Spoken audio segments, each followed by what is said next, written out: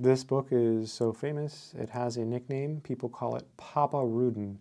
So it is called Real and Complex Analysis and was written by Walter Rudin. And this particular edition, I'm pretty sure, I'm going to be really careful with it here. Pretty sure this is one of the earlier editions. Might be the first. I think it might be. I bought this a long time ago, 1966. I don't know. I think that might be the first edition. I don't know.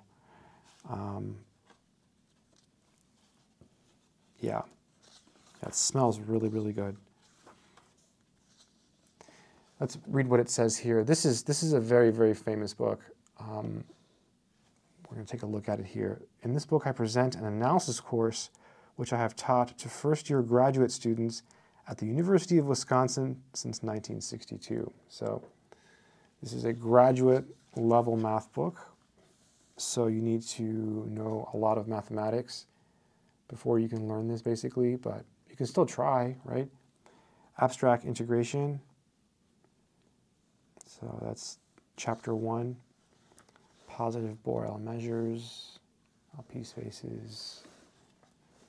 Let me back this up here so you can see some more of these topics that you maybe have never seen. Maybe you have. You know, if you're in grad school or you went to grad school, you would take courses where you use a book like this. Your first semester in grad school, typically your first year at least, you know, you'd probably be doing some type of analysis, and it might be with something with this book or with a book like this. This is really cool. Look how it starts here. I love this. This is undoubtedly the most important function in mathematics. It is defined for every complex number z by the formula, and they define it as an infinite series. And the series converges absolutely for every z and converges uniformly on every bounded subset of the complex plane. So that's pretty strong, right? So boom, that is your series. Thus, it is a continuous function. The absolute convergence of 1 shows that the computation, and they give you a little computation here, is correct. It gives the important addition formula. Yeah.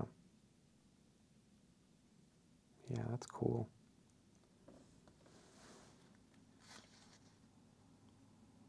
We define the number e to be exp, and we should usually replace exp z by the customary short expression, right, e to the z. Yeah, so that's the notation you typically use, right? Then here's the theorem. Okay, let's turn the page.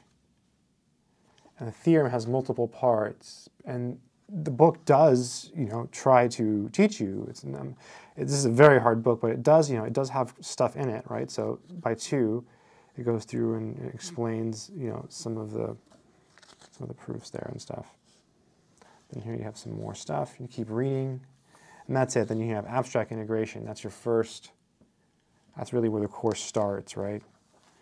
You go through here, and you have some new definitions you have to get used to, and some new terminology. And so a lot of it's going to depend on how comfortable you are reading math books and absorbing new math ideas. And that comes from doing a lot of math. So the more math you do, the easier it becomes to learn more math. But yeah, this is a classic book.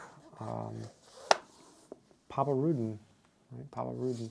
It's pretty cool. I'm going to get another whiff here because this is, when I studied measure theory, we used the Folland book. That's also a very good book. I think it's, but none of these books are inexpensive, these measure theory. They're always like pretty expensive. I got this one for just a few dollars a long time ago. I was really lucky. I'm pretty sure that these are up there. I haven't looked recently. I'll look, and I will leave a link in the description to this book if I can find a version of it. But yeah, until next time, good luck. Keep doing mathematics.